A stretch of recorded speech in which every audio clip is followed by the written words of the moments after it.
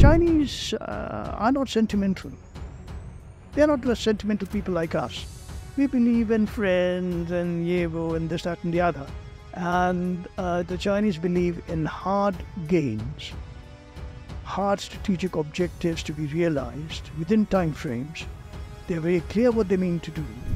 We should do everything possible to undermine United Nations. We should break down the non-proliferation order. Anything in which we haven't had a role to write the rules, we should begin to undermine. Destroy it. Because unless that happens, you'll always be a secondary power. Because you are not part of the people who wrote the rules. If you had been, you would have been in the Security Council. Not where you are, begging for a Security Council seat. I always said we don't deserve a Security Council seat. Why are we talking about Security Council seat? We don't deserve it. What have we done? What have we done to deserve a Security Council seat? Just because you're big? And with India, everybody tramples on us.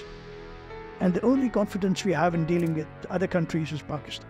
We beat up on Pakistan, we beat up, what are you going to do? Beat up on Bhutan, beat up on Sri Lanka, beat up on Maldives? Who are you going to take on next? Bangladesh? Why didn't you start taking on China? And that we don't do, because that is the way to win respect. You have, when your enemy is, you take on a powerful enemy, it raises your stock, your status in the world.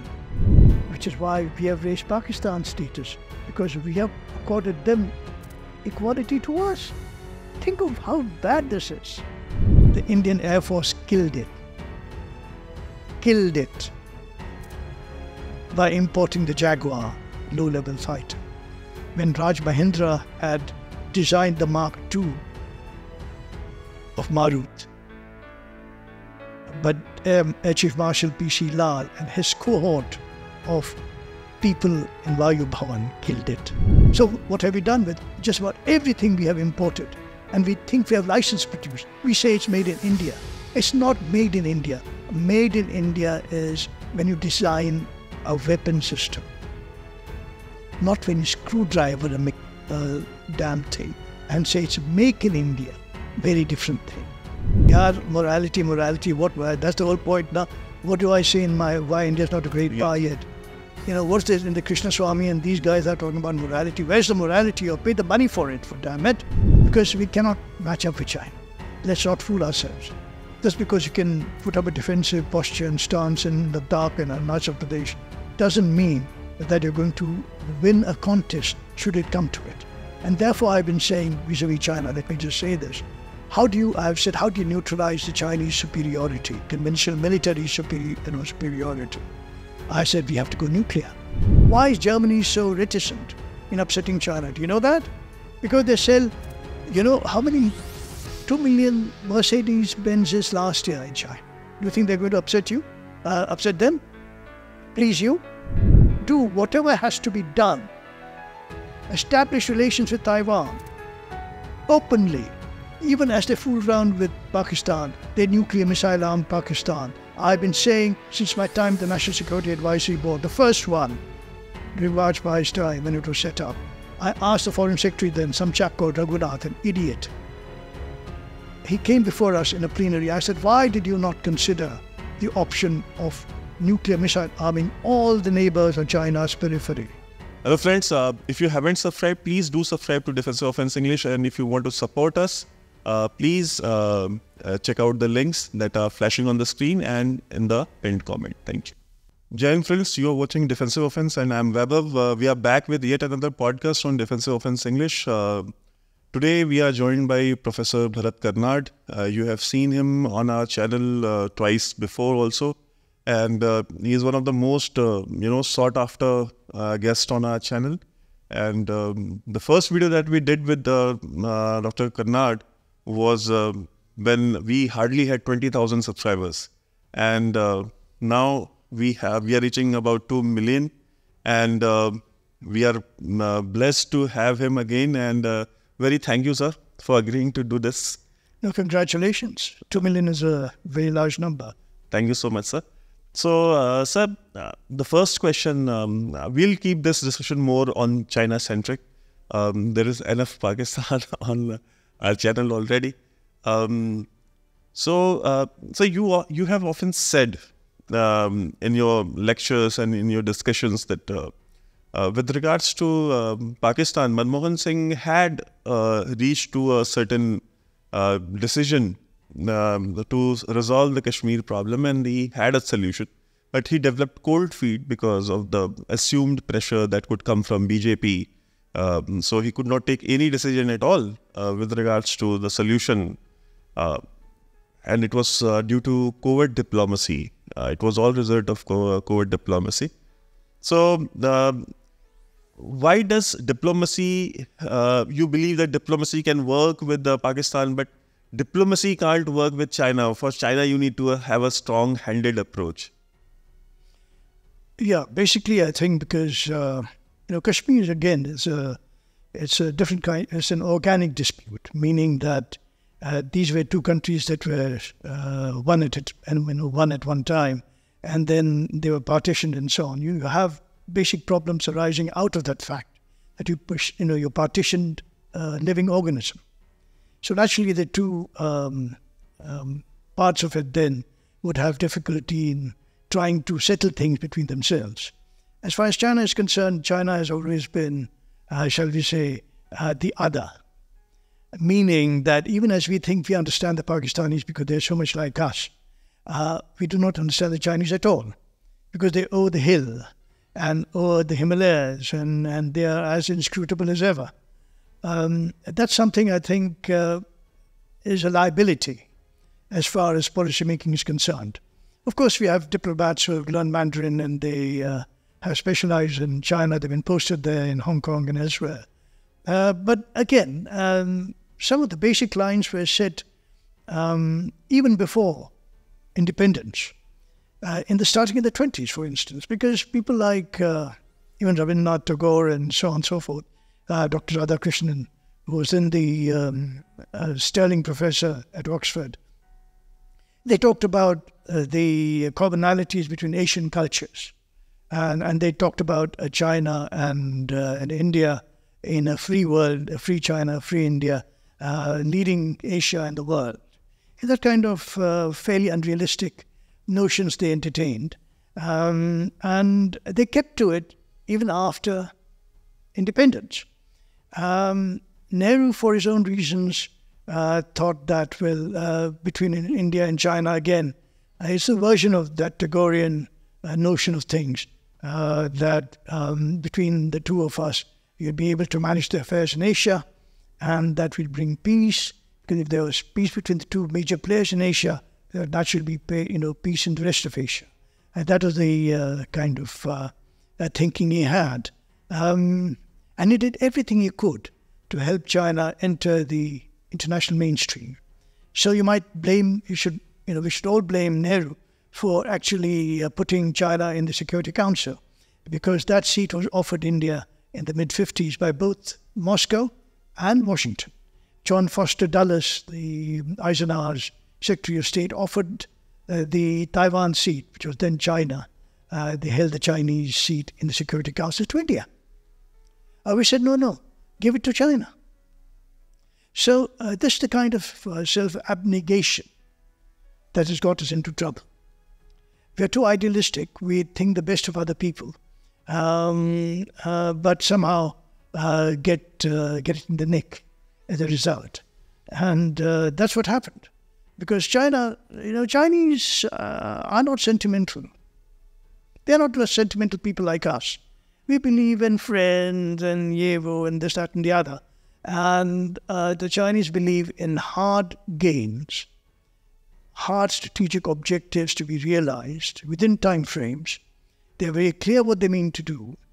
And by the way, the Chinese thinking of the present day harks back to the thinking from the First Republic of 1911, headed by Sun Yat-sen. So there's a continuity. For instance, Sun Yat-sen said in those days, in 1911, well, how do you deal with the ethnic minorities in China? And he talked about the Uyghur Muslims we talk about so much these days. And he said, well, we rub them out. What's happening 100 years later? They're rubbing the Uyghur Muslims out. Likewise, they have genocidally, killed off the Tibetan culture. So it's the genocide of a culture and the people in Tibet who were very distinct and a very separate people. But by the time the Chinese got through with them, as part of, again, India giving up our rights, inherited rights that we inherited from the British in Tibet. We voluntarily gave it up. We recognized China's suzerainty over Tibet, and without anything in return. So we have a habit of giving away things without getting anything in return, in the hope that it will generate enough goodwill and in turn we'll benefit from it. In real life, it's not that way. Certainly in international affairs, you don't trust countries. So just interrupting you here, does this obsession of being a quote-unquote responsible state and not being assertive and disruptive, as you argue in your books, has it really changed over the period of time? Because even today, I don't see that assertion and disruption being created by the Indian state. No, you're quite right. Your observation is right. Unfortunately, the Indian state is either too set in its ways, or whatever leader comes in, they have the same kind of worldview and mindset and attitude. So it doesn't really change very much whether it was Manmohan Singh yesterday or Modi today. The fact of the matter is that you are cowed by China. That's a real fact. How come we, shout out and we act very aggressively and assertively where Pakistan is concerned, but we have our tail between our legs when China comes into view? Why is it that Modi, is so solicitous of China? You look at him when he deals with Xi Jinping, and when, say, Modi deals with some other third world countries when they come here, the African leaders. He's proconsular in attitude. While in China, he's trying to, bromance. I don't think about it as bromance at all. It's more virtually a supplicatory attitude, which the Chinese like, by the way, because in the Chinese culture, the Yellow Emperor, in that time, and this is in the general Chinese thinking, even trade is considered tribute. So if you want to trade with China, they'll say they're coming to you with tribute, meaning they are acknowledging your superiority. This is their attitude. This is their notion of Zhongguo, the central kingdom. They are the center of the world. That's the attitude. So whoever the other countries, they're barbarian. The difference with India is that, unfortunately for China, and therefore there's that slight little twitch there when they deal with India, is that most of the cultural influences have come from India. Buddhism, various other things, over the years, over millennia. And so they're very, very mindful. If you go to China, for instance, they have the legends of the monkey god. Yes. Where's that come from? Right? It's the Indian icons that have seeped into the Chinese culture. That's why they feel, gosh, these guys are really not inferior to us. But, because we are stronger, we are more powerful, we should keep them down. That's the attitude. That, I think, is the basic reason why our leaders haven't gotten out of the penumbra as a shadow of China. Because we seem in some sense diffident, meaning not confident enough to deal with China on equal terms. We somehow concede that they are superior to us, maybe because they are militarily more powerful and they are politically more powerful and economically, of course. They are a very rich country compared to India, and so on and so forth. So in some sense then, we are party to China's rise. We have helped them rise. Had we been clear-headed, had Nehru been clear-headed, he would have said, oh, screw China, we'll not let them in, get into Security Council, and then not let China in, as they have done to us. There's no goodwill there. Once they got in, they closed the door for India. And it doesn't matter now. That's why I've said we should do everything possible to undermine United Nations. We should break down the non-proliferation order. Anything in which we haven't had a role to write the rules, we should begin to undermine. Destroy it. Because unless that happens, you'll always be a secondary power.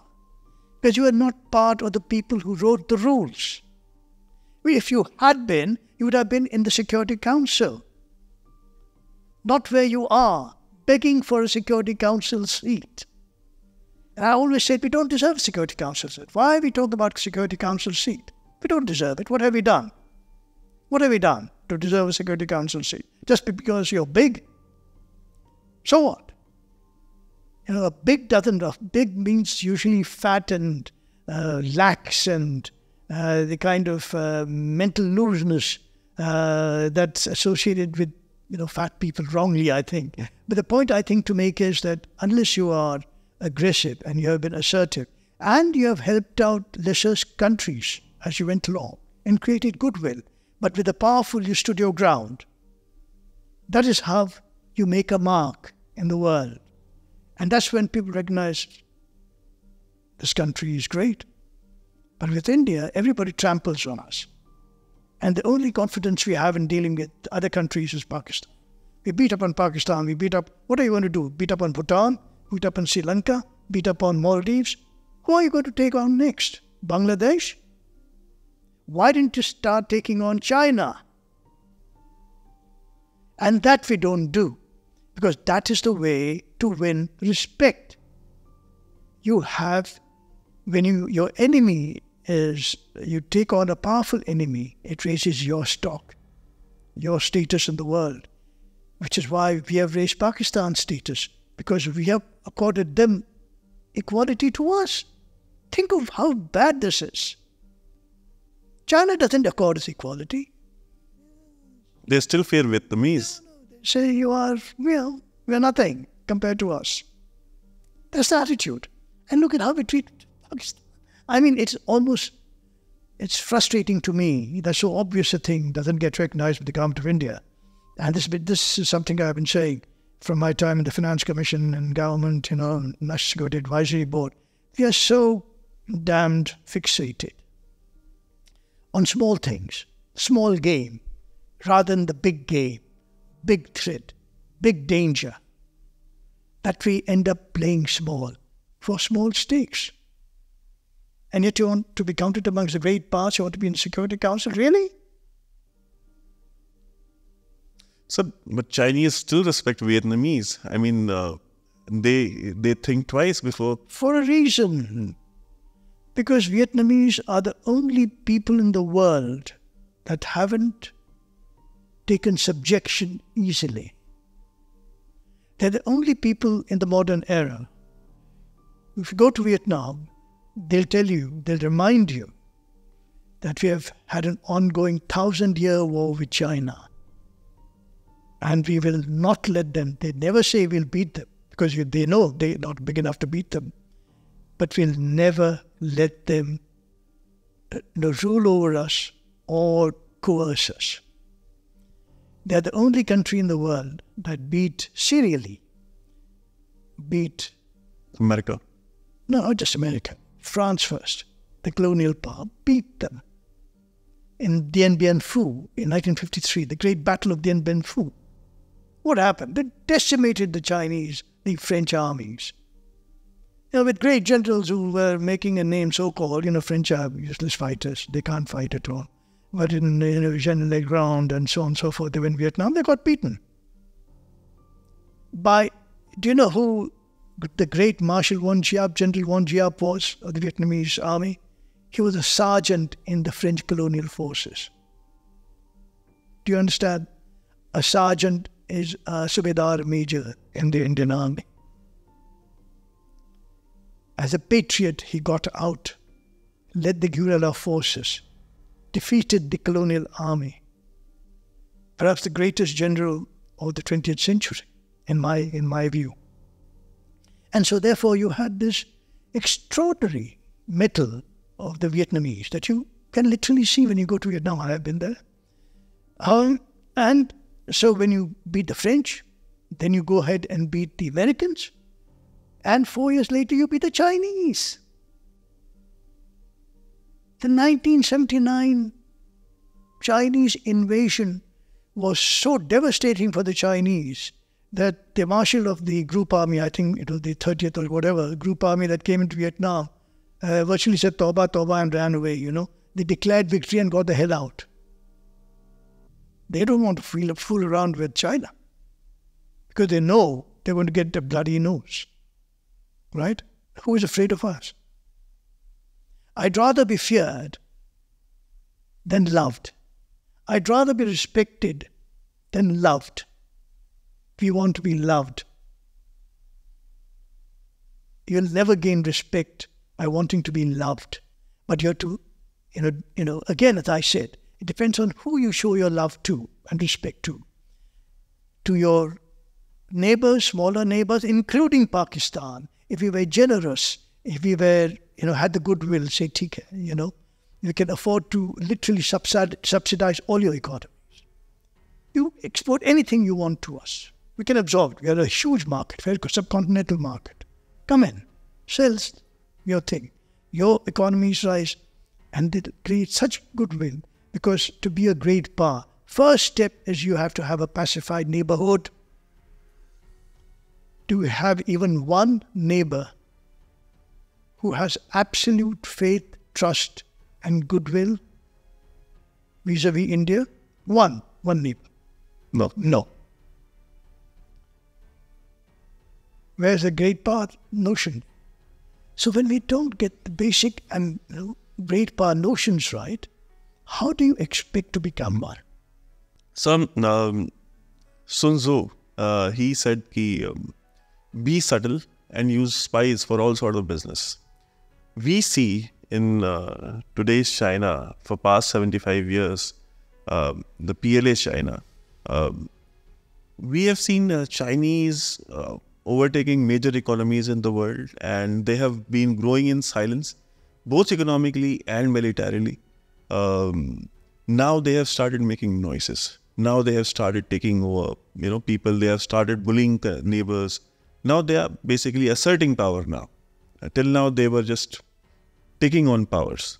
So how do you think, Chinese seem to be very much grounded? They know their legends. They follow their wisdom. But on the other hand, we also had great thinkers like Kautilya, who was no lesser mind than Sun Tzu. But we don't seem to follow Kautilya. Yeah, we talk about them, we hold seminars, but at a government level, at a policy level, we don't follow them. At policy level, what we see, so today is this Prime Minister, so this is the policy, and tomorrow some other Prime Minister will be there, so a new policy will come, and day after some other policy. So there are so many policy switches based on the personality who's leading the government. I mean, how are we going to compete China anyway? Yeah, but then, this is one of the attributes of democracy, that a new government brings with it its new, parameters of policy. That's the, shall we say, the downside of a democracy. But democracy cannot be used as an excuse. Because in the people, there is that strategic mindset and the ability to think strategically that's missing. Even, just normal individuals, you think of it. Maybe most of the people are so impoverished they can't, think beyond the next meal. In that sense, you are restricted and limited. But the trouble is when you can't look beyond your nose, and if you're in government, and a new government comes in, and only what changes, not that you look far beyond your nose, but you look little askance and look still just beyond your nose. You still don't have the long view. You don't have the long view. It's all right for Modi ji to say, by 1947, whenever our centenary, we'll be Swarna Bharat or whatever it is, Golden India. Well, that's all very good. And he has done a lot of things that are tremendous, digitizing the economy and so on. Great things. I mean, no question about it. And we are taking the right kind of steps in that direction. But the trouble really is that, ultimately, you really have to step out in the world with power. Otherwise, Singapore would be a great power. Why isn't Singapore a great power? Or any of the European states? They're the small states, but they are very rich countries. And they have the kind of influence and clout that India is beginning to have in a cumulative sense. But it doesn't have in detail, if you know what I mean. So the reasons for why we are not what we could be is because of all these weaknesses that I talked about. And when you say Chanakya, I think, look, there's a great difference between Chanakya and Sun Tzu.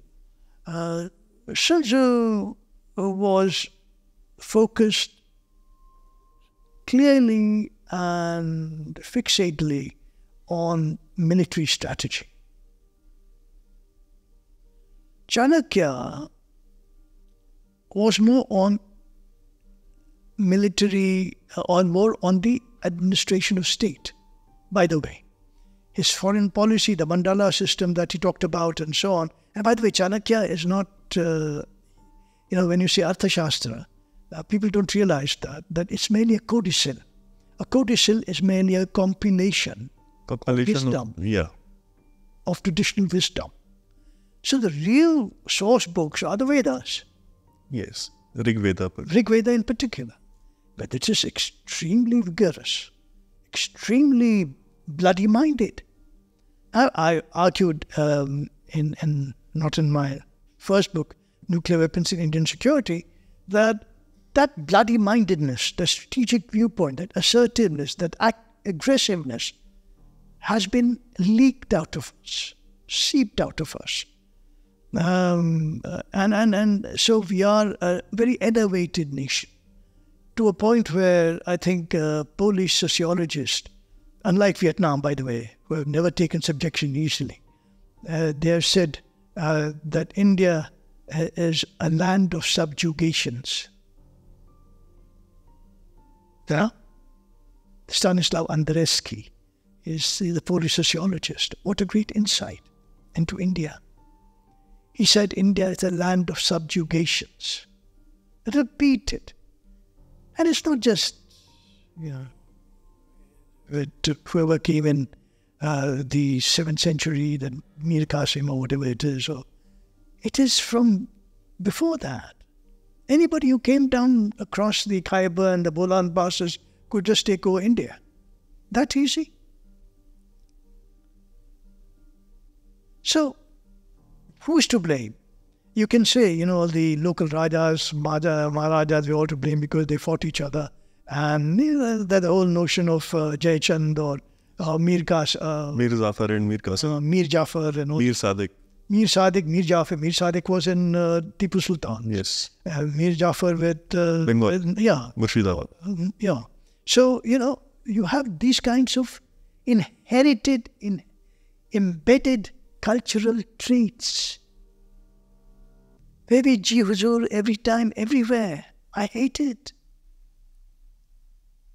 I don't like it that India is a supplicant. But politicians love it.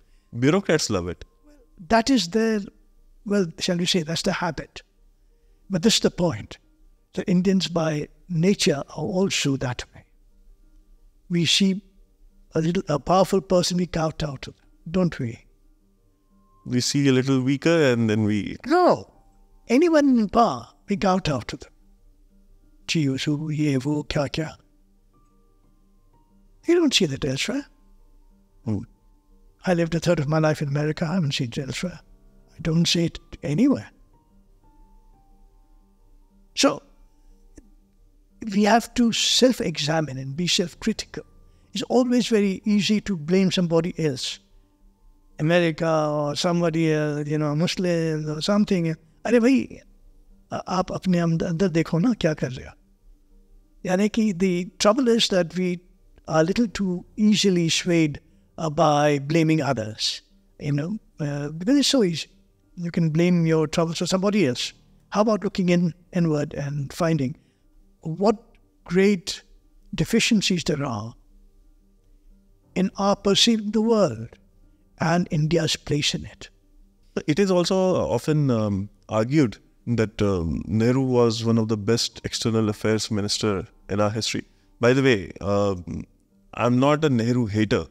Nehru has a lot of things, great things that he has done for this country. Like he has built institutions, IITs, this and that and everything. And apart from that, the first fighter aircraft HL Marut was it got built under his rule. So, but apart from that, how much do you agree with this notion that he has been the best external affairs minister that India ever had? Well, let me put it this way. I think he has not just been the best external affairs minister, he has been the best strategist. He's a classical statesman that India's ever had. And by the way, I came to that conclusion in my book, Nuclear Weapons in Indian Security, because, here's a man who really had the classical statesman's worldview and attitude and mindset. For instance, we have been an arms importing country from day one, right? What did he do? First of all, he thought through. He said science and technology is going to drive our military policies.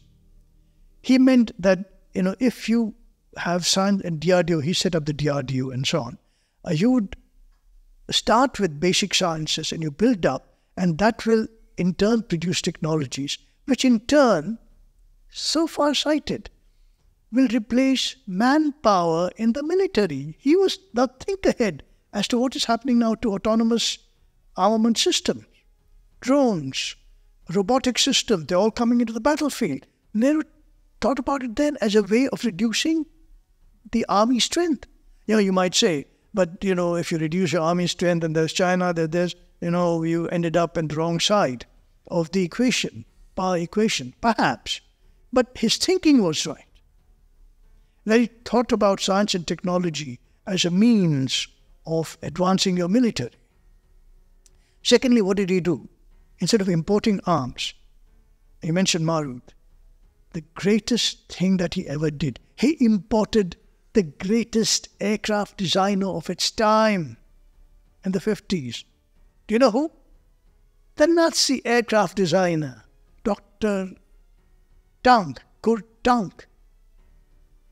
He had run away to Argentina because he was Nazi. Evo brought him from Argentina, gave him a commission to design the first supersonic fighter jet. And do you know how quickly he produced it? He got the commission in 56. By 1961, he was flying over the Bangalore skies. He had produced some of the most legendary aircraft of the Luftwaffe, the German Air Force, in the Second World War. His most famous was the Focke-Wulf 106, I think. I might get the numerals wrong, but it was a fighter bomber. He was amongst the first one to actually devise a jet engine. Had Hitler invested more money, Germany would have won the war. Hitler, again, didn't have he lacked the brains in some sense. When it came to technology, he didn't appreciate what was being done. So, he had Kurt Tank designing Maru, EF-24. Even now, you go to Indian Air Force stalwarts who flew the Marut. They have told me, Bharat, it was the only plane that could cruise without afterburners. Unheard of. At supersonic speeds. Aerodynamically, it was so beautiful. It's a technological marvel. When you cruise at supersonic speeds without afterburners, that means you have to be aerodynamically so efficient that it allows you to do that, the design, the structure. Anyway, he produced the Marut. He trained a team of Indian engineers, including Dr. Ghadke Patil, who followed him. Second in command was Dr. Raj Mahindra. And even now, again, it could fly high, it could fly mid-level, it could fly low-level. One plane. And those, again, I just can recall a number of air marshals who flew when they were young, flight lieutenants in the Marut squadrons, and they still talk about how beautiful the plane was at low. He said there was no quiver at low-level flying. Because low-level, there's a lot of friction, air friction. He said, beautiful, it's like slicing through butter, hot knife through butter. That was the plane we had. The Indian Air Force killed it by importing the Jaguar low-level fighter. When Raj Mahindra had designed the Mark II of Marut, but Air Chief Marshal P.C. Lal and his cohort of people in Vayu Bhavan killed it. And Jagjeevan Ram was the defense minister, if you recall, and he took monies and all. That was Yes. public knowledge, as you know, in the Jaguar deal. Thereafter, it became a norm. Because on the basis the party requires money, we started importing things, and the government of the day said arms sales are the best way to get money for our party. Of course, most of the money went into their pocket or in Swiss accounts or offshore accounts. But the precedent was set. They have never recovered. What's the latest deal we have signed? Never recovered. Do you know that Germany had asked to partner us to produce the Marut HF-24? People don't realize it. It's there somewhere. Read it. Yes. Had asked to partner us, and we didn't pay attention. Why? Because we were committed to Jaguar. Then they begged us to give us a copy of Mark 20, HF-24 to them. That's there in the Kurtang Museum in Stuttgart. Now, go there. Nehru, again, was a man who nursed the nuclear weapons program from day one. Think of it. What a brilliant diplomatic coup that was. Here's a man who talked peace and disarmament, and Bhabha was the first chairman of the Atoms for Peace conference in Geneva in 1955. And in the same breath as he was saying peace, ye, wo, ta, ta, ti, ti, you see, in Geneva is where Bhabha signed a secret accord to get the NRX reactor from Canada, which is the workhorse for our weapons program. From day one. There are people, again, if you read my first book, Nuclear Weapons and Indonesian Security, if you try to get hold of a copy, it's so masterfully done. Masterfully done. No one suspected it. That is strategic mind. But the great flaw in Nehru was he was indecisive. We reached the weapons threshold 6 months before China did. People don't know it. But while China went ahead and tested in October of 64, Nehru died in May of 1964, we had reached the plutonium reprocessing stage, which is the weapons threshold, in February of that year. We did nothing. Why? Because it was so secret in the government of India. Nobody but nobody knew about it. And Shastri, who came in, unfortunately was too small for the very big shoes that was Nehru's shoes, and he had no idea what was happening. None of the Babu's civil servants knew anything. L.K. Jha, who was the principal private secretary to Lal Bahadur Shastri, didn't know anything about it. He kept Bhabha waiting. When Bhabha had the direct line to Nehru, by the way, the nuclear decision in Nehru's time was Bhabha, Nehru. That's it. There were no financial advisors. The only department of government that signs its own checks. Do you know that? No. They can say, this year we need so many thousand crores. No financial advisor and financial saying, nee, ye nahi. cut a few rupees here, take out some pennies there. No, they can write their own checks. There is no financial advisor looking over atomic energy thing. He surreptitiously developed this covert, clandestinely developed this capability. But again, when it came to actually weaponizing, he said, "Ha kar lenge," not now, not now. So all great men have their weaknesses and their deficiencies and their flaws. This was the great flaw in Nehru. He was a great strategist and statesman, but he was indecisive. Secretary Shankar Bajpayee, who was the Secretary General, the first Secretary General of the Ministry of External Affairs, called him the Hamlet of Indian politics. Hamlet is that, to be or not to be. Indecisive, not being able to make up his mind. So this is how India suffered. Not because there were no visionaries, not because there were no classical statesmen, but because they did not act when they needed to. So if that was the problem then it is the same problem now. Because what we see here, we are importing Rafales. I have nothing against Rafale. The government can have whatever fighters they want to have until it serves the purpose of Indian security. I'm all okay with it. But will it hamper? Because when we talk about Tejas, Tejas, can it really be called indigenously developed fighter aircraft when there are so many components that we are, from engine to the codes and everything has been imported? So, no, please understand something about any military hardware design. If it's your design, it's yours. Components can be from here and there. It doesn't really matter. By the time you get into serial production and you have economies of scale in production, is when things become, shall we say, the cost benefit become equal. So let's not say that because Tejas has whatever proportion that are imported, that it's not. It's Indian designed. The most important thing is the design, not the components or the assemblies that go into it, which people don't seem to understand. It's the design. It is the first design after the Marut HF-24 and the HF-71 that Raj Mahindra designed, which is our design. That's the most important thing.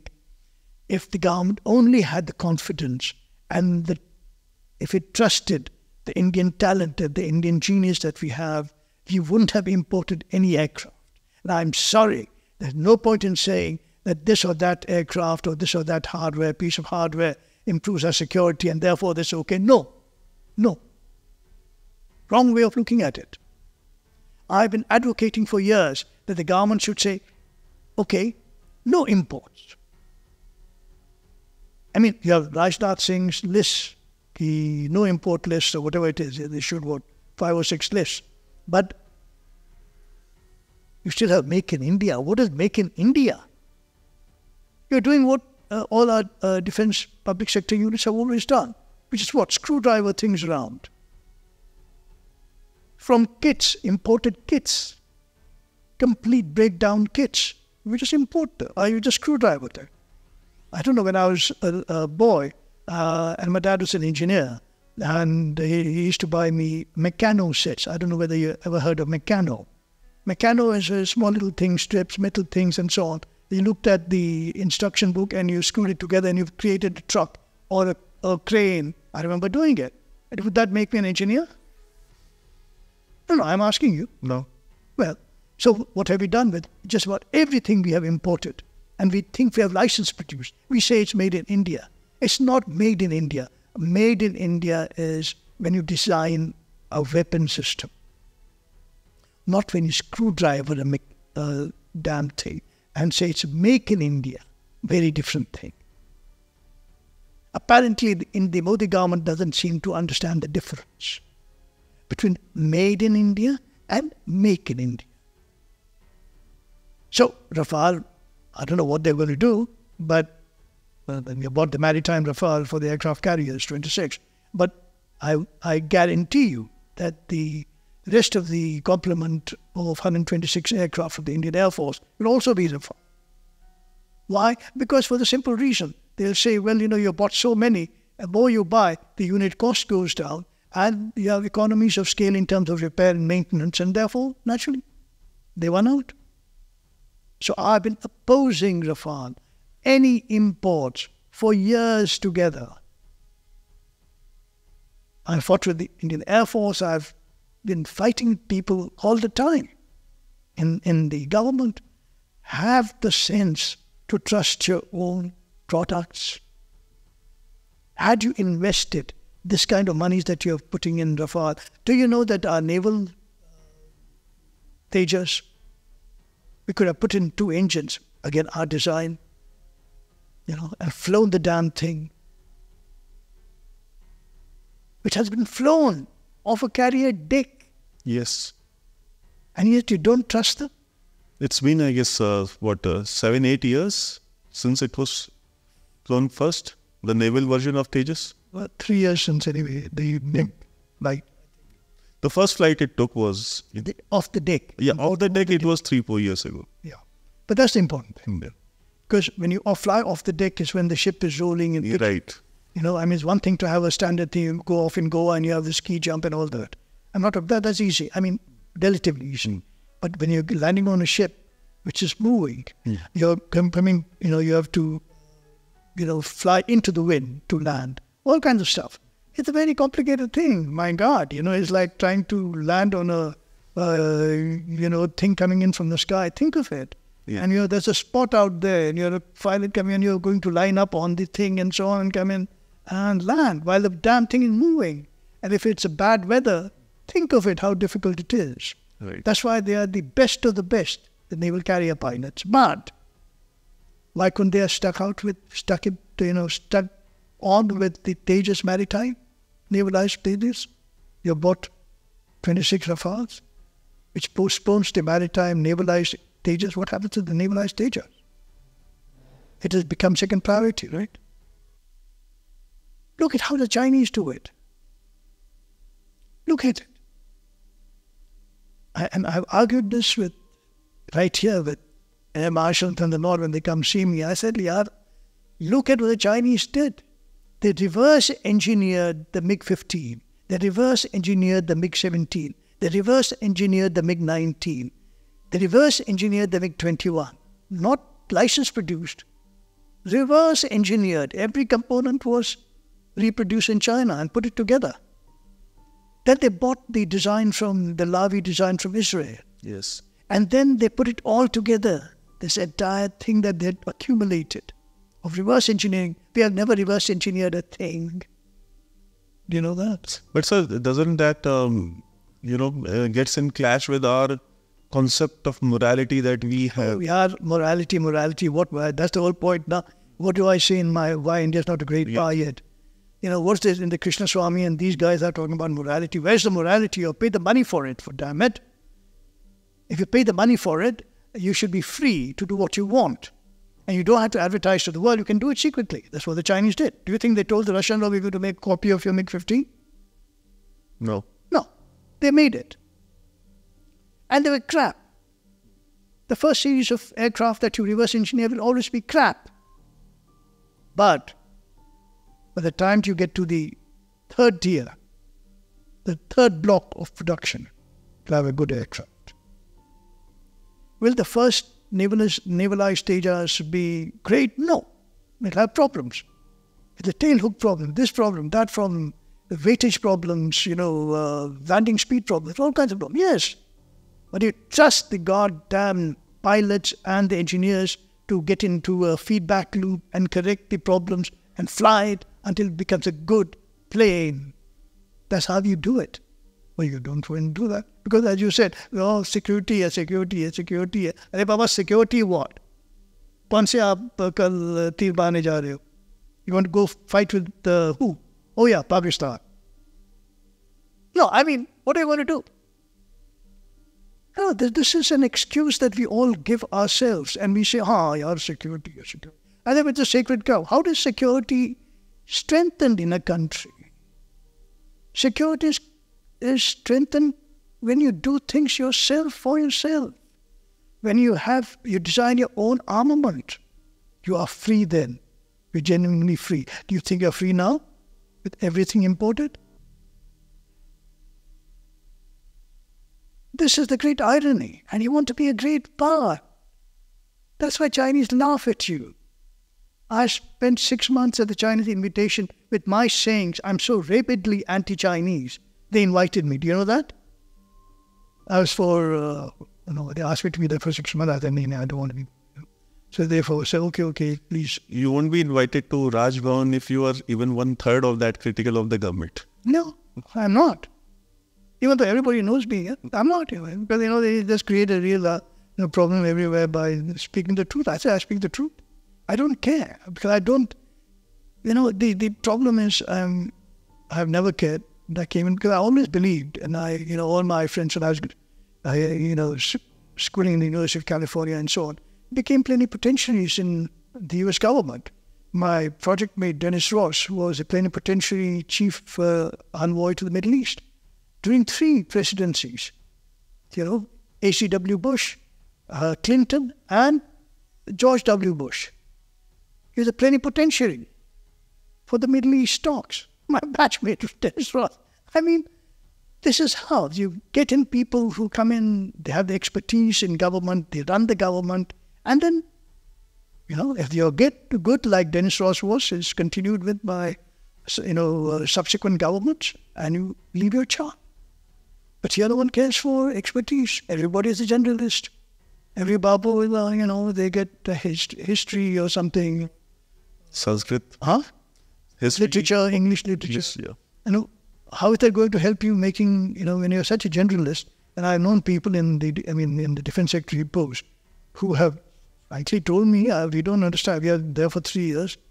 For the first year, we just still have to groping around for what the jargons are, acronyms stand for. We don't, because yesterday I was in health and public welfare. Sanitation. Sanitation. Today, day before yesterday, I was in electrification. Now I'm defense secretary. I have to learn these things. I said, thodi na hota. The rest of the world, they're all specialists. How do you think you're going to cope with them when you negotiate with them or talk with them? We're not serious. That's what I've said. That's why you'll never not be a great power. By the way, that yet there was not mine. My thing was a declaratory. Why India is not a great power. And how did yet come in? American editor said, Bharat, please believe me, it'll increase your sales, which it did. If you say India is not a great power, everybody generally know, okay, yeah, theek hai. Yet is the one that, okay, kuch hope hai, kya kar. Though I'm hopeful, but systems are not in it. So 2 parts, just one question, 2-part question. First, as you said that all these things of fighter jets, all these defense equipments are being imported. So the problem is that the primary users of these platforms, like Indian Air Force is the primary user of the fighter jets. Tanks that we import from Russia or any other country, or the assault weapons, guns and all, machine guns that we import, are basically the army is the primary user of those weapons. So they don't show faith or trust in DRDO or the weapon systems that are created by these PSUs. So the PSUs don't create anything, please. Get it out of your head. Those clods are, they can't do anything right. Well, I'm carrying licensed producers not producing. Yes. It is screwdriver. The fact of the matter is that the one good thing that has happened with the Modi government is at least these items are now saying that we nahi ghar mein banega. So you have something like Vajra, for instance. That's an excellent howitzer, on a tracked howitzer. Excellent stuff. And it's worked beautifully in the mountains, in Sikkim plains, northern Sikkim plains up there. They're very good. Yeah? Because you trusted. You trusted L&T to internalize and indigenize the South Korean system. It's a South Korean system. which we have internalized. But now L&T is grown in design. Now they have, and then Kalyani, Bharat Karnad. Yeah. Tremendous. By the way, Kalyani was my junior in school. So, all these people, and he tells me, Bharat, the story I should tell you. He said that, there was a great complaint from the Indian Army that the T-72 barrels, the gun barrels, would just fire out very quickly, meaning that it becomes so hot that you have to replace them too frequently.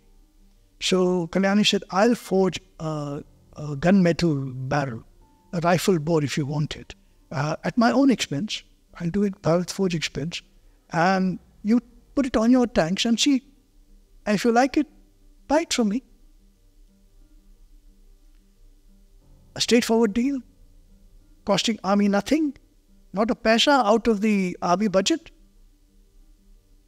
The heat and hot and so on, he said, I'm giving it to you free. Just test it. They won't do it.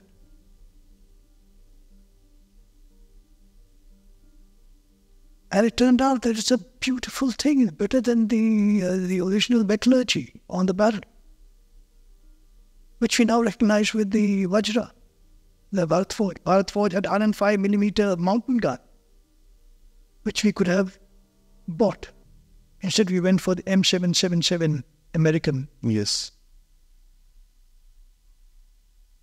What hope do you hold out for a country that does that? Repeat. Countries are trying to use all these defense deals as a tool of diplomacy.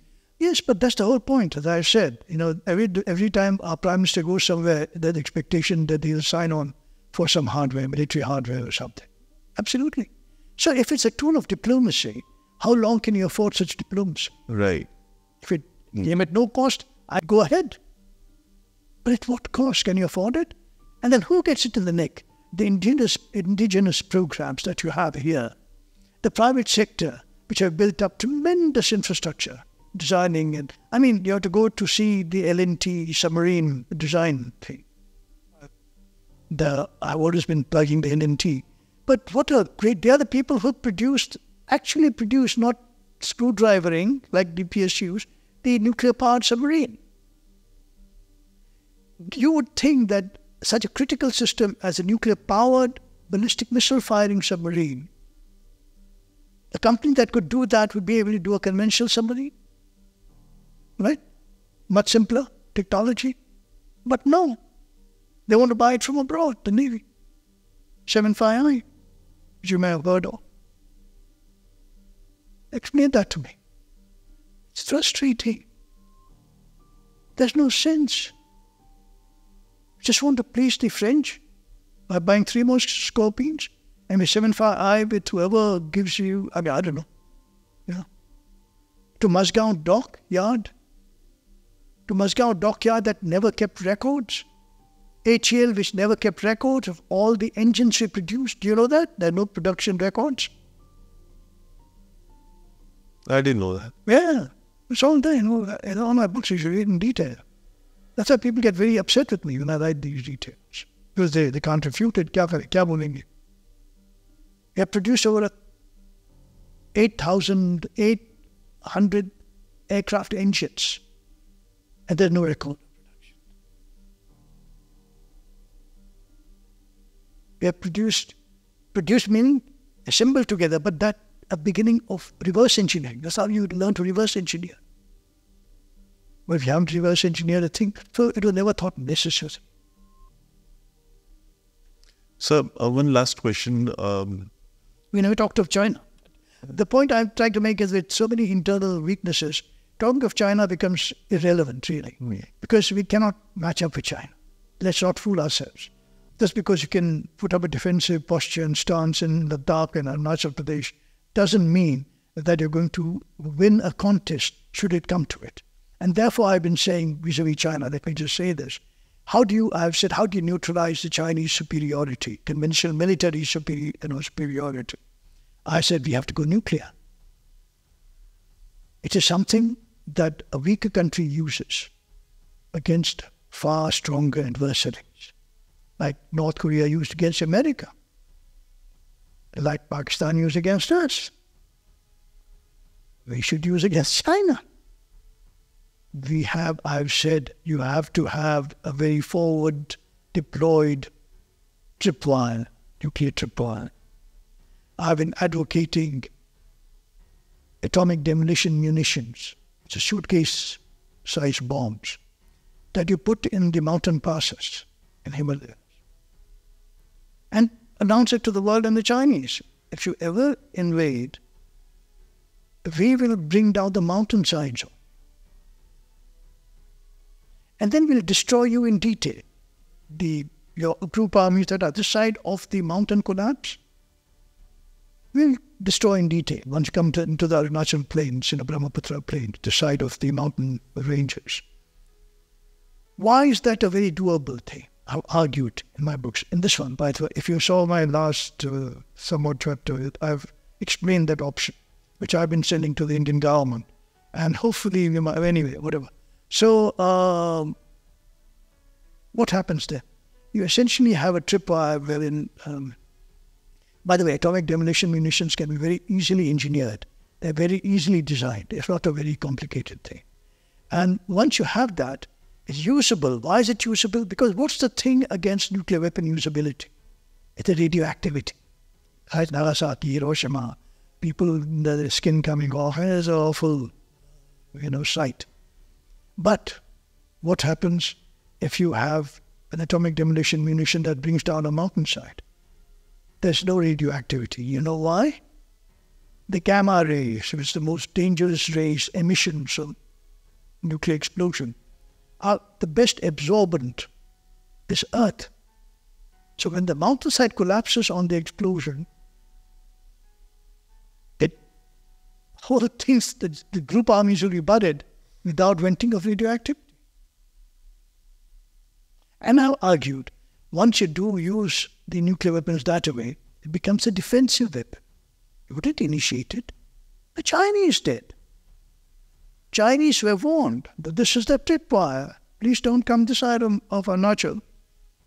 Or, be aware. We'll not tell you where they are. This is the Macmillan line.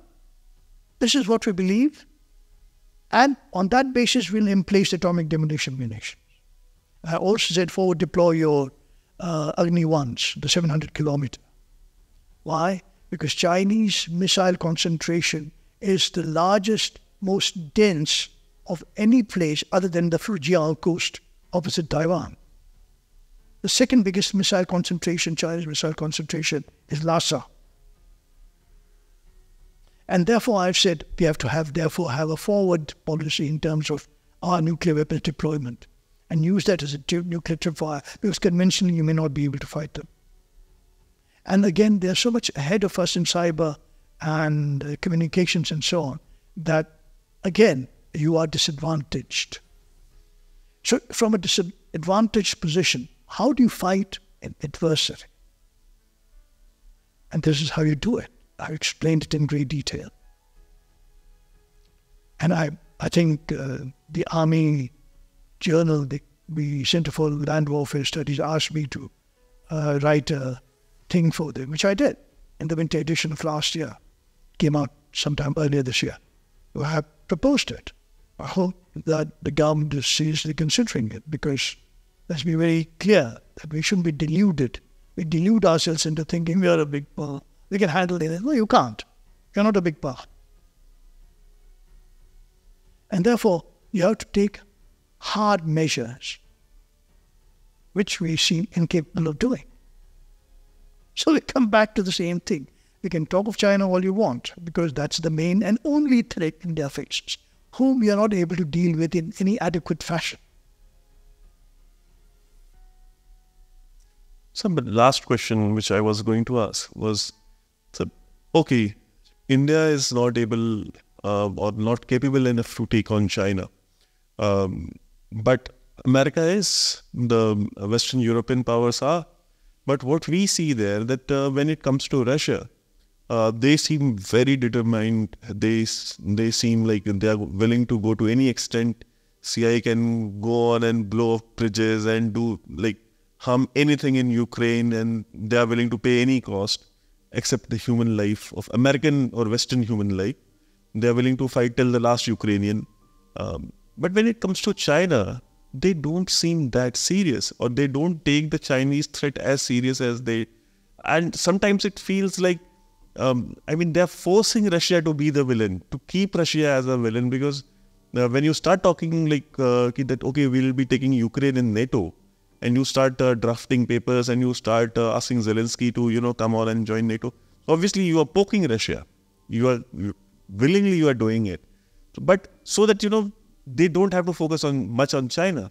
Don't you agree that the amount of focus, resources and everything West is investing on Russia, it should be invested on China? Why? So you want the West to fight your battle? No, not my battle, but... No, it's your battle, because, this is where we go wrong. Please.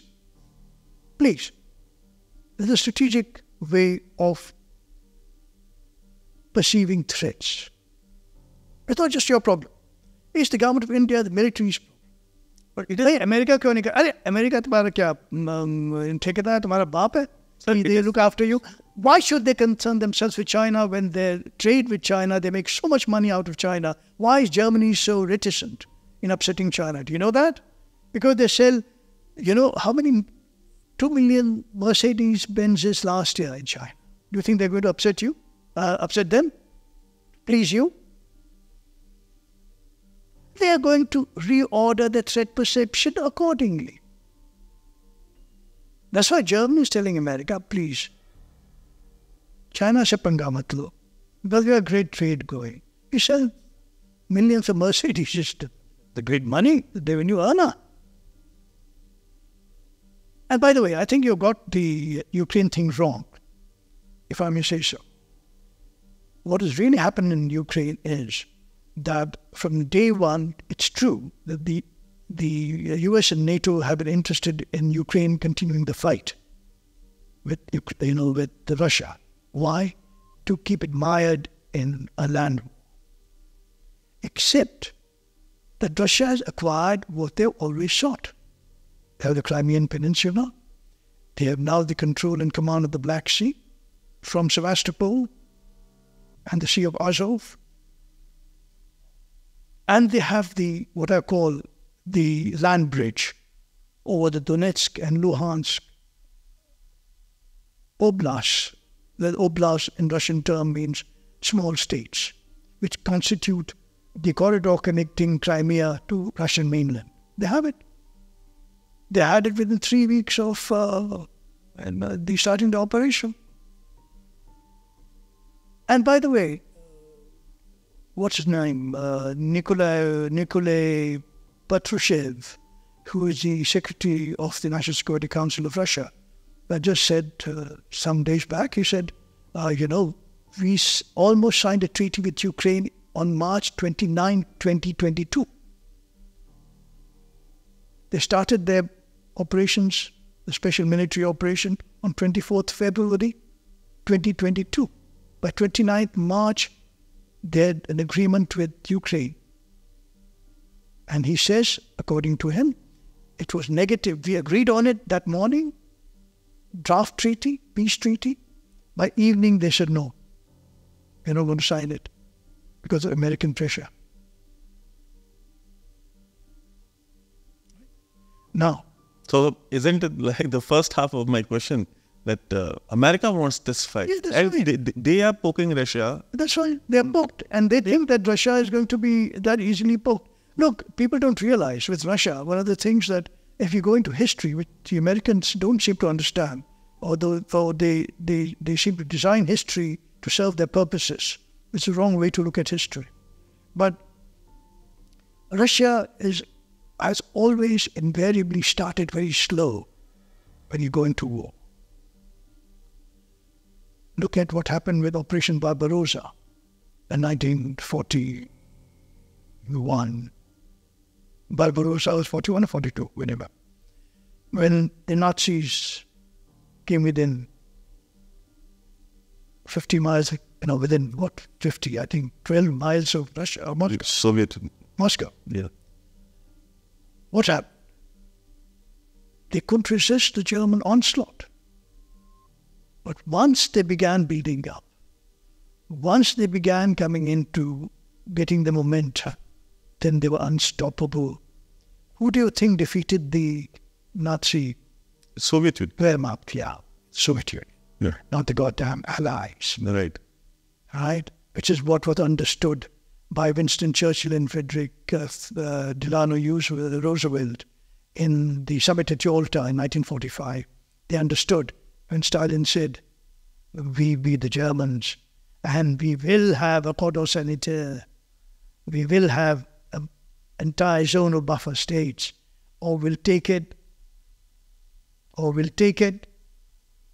Here's a new world. They gave them Eastern Europe, a Finlandized Eastern Europe. And Russia do not get into a clinch with Russian bear. That's why the Americans don't want to fight Russian bear. What did Jake Sullivan say after the Vilnius summit? We don't want to get into a land war. No one in NATO wants to get into a land war. Yeah, let Ukraine fight. We'll supply them arms. We don't have boots on the ground. So, they're very respectful. It's the Ukrainians who are foolish. And they're playing Zelensky for a fool. Where he was a comedian. Yes. Before he became a prime minister. And I admire him for his fighting spirit. But you should also know that you're fighting with a weak card when you're in a bridge game. When you know you have a weak suite, you do not push it. And against Russia, you went fooling around when you had this peace treaty. So, again, do not buy. Our Indian media just reproduces Western crap. I'm saying no one learns history. I read Leon Trotsky, who was the first commissar of the Red Army. I read his books. And he talks about how during the Civil War of the Revolutionary period, they had problems with Ukraine. Do you know that? Yes. Yeah. There's the first commissar of the Red Army, Leon Trotsky, writing, we had real problems with Ukraine, where they were tough fighters. So nobody's surprised that Ukrainians fight. The surprise is that Zelensky and Kiev they don't recognize when the game is up and that they are being played by the West for their reasons. So when you say, they have to concentrate on Europe and what happens to China, Arey Baba, China is our problem. Let's deal with them without any expectation that someone is going to come and handhold you and fight for you. Kya unka matha there? Why would they want to fight China? We're the goddamn frontline state. Fight it. Do whatever has to be done. Establish relations with Taiwan openly, even as they fool around with Pakistan, their nuclear missile armed Pakistan. I've been saying since my time at the National Security Advisory Board, the first one, during Vajpayee's time when it was set up, I asked the Foreign Secretary then, some chap called Raghunath, an idiot. He came before us in a plenary. I said, why did you not consider the option of nuclear missile arming all the neighbors on China's periphery? You know what that fool of a foreign secretary, which is normal for the MEA, tells me in a plenary session in the NSAB? He says, because it's not practicable, Mr. Karnad. I blew up. I said, practicable, Mr. Foreign Secretary? Practicable? At least say that you are risk averse. You don't want to take even a little bit of risk. Of course there is risk of a war with China. But would you rather always be on your knees? And I remember, before we close this today's discussion, I remember, I guess, about 15 years ago, you were there on NDTV English.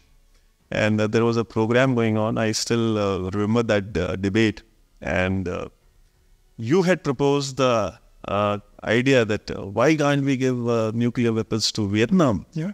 And a similar retired foreign secretary, his response was, are we out of our minds that we are even discussing this on television?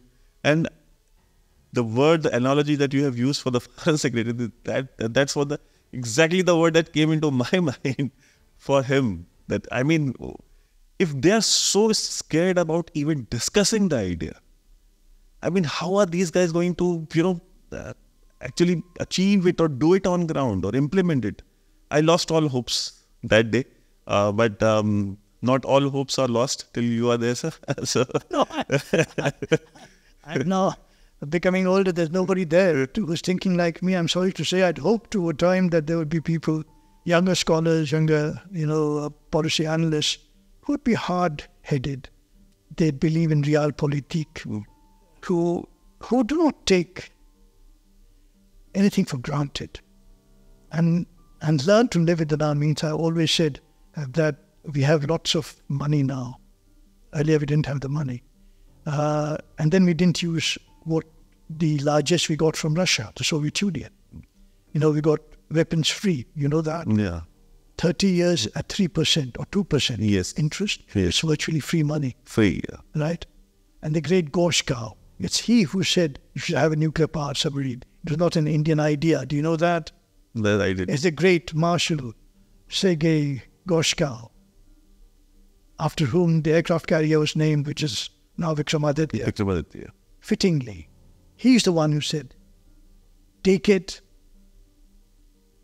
He's the one who offered us in 1971 of August the Tupolev Tu-22 bomber, strategic bomber. We said, no, thank you. We want the MiG-31 tactical aircraft. Because as I remember, Wing Commander Golay, who became Air Marshal Golay, C.V. Golay, he tells me, and he was on the team with Air Marshal Shivdev Singh going to Moscow, where an entire squadron of Tu-22s were lined up with Indian Air Force roundels painted on them, because they couldn't believe that India would not take it when it was offered to them. And Sergei Gorshkow was the defense minister. He said, I have the Tu-22s taken, a squadron. Who do you think he was giving it against? China. But our mind is so determinedly tactical and short range that C.V. Golay tells me, and he was the test pilot going with Air Marshal Shivdev Singh to Moscow.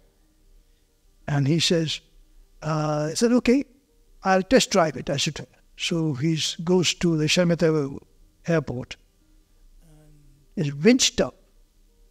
True, if you go into a Russian plane, as I have been in Russian warplanes, these are very basic. They don't believe in spoiling you. If you want to be spoiled, you sit in a Rafale aircraft or MiG Mirage, where ergonomically or Aram says, either if you're sitting in a damn video pod. I'm exaggerating, but you get the point. The Russians believe in ruggedness.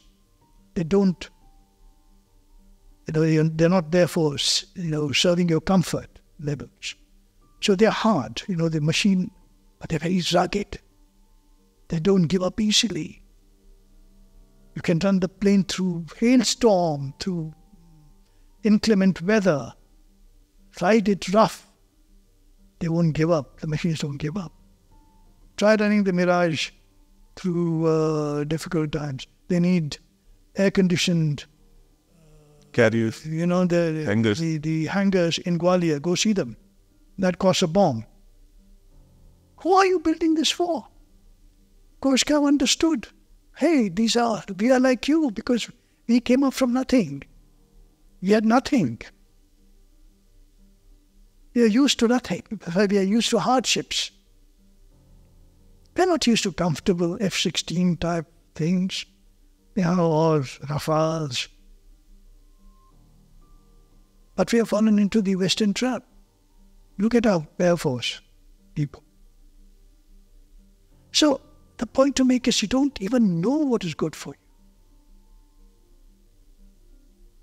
I'm not talking about the bribes and the corruption and other things that attend on these kinds of contract and deals. I'm not talking about that. But the very fact that you don't appreciate hard machines that are rugged, that serve your purpose. Oh, you are a third world country. You're not a first world country. People say $1 trillion economy. What $1 trillion economy? It's on. Do you know how it is calculated? The PPP calculation. That's the parity calculation at dollar value. It's notional. There's not real wealth. It's not to say that India has not progressed economically. We have. But we should not delude ourselves into believing that, oh, well, we're going to be the second largest, third largest economy. Arey Baba, yes. But what's your per capita income? Right. So, I mean, we seem to have no sense of what we are, where we are. And the in contradistinction to India is China. They are very hard, materialistic. They know exactly what the deficiencies are, what they need to do, by what time to do it.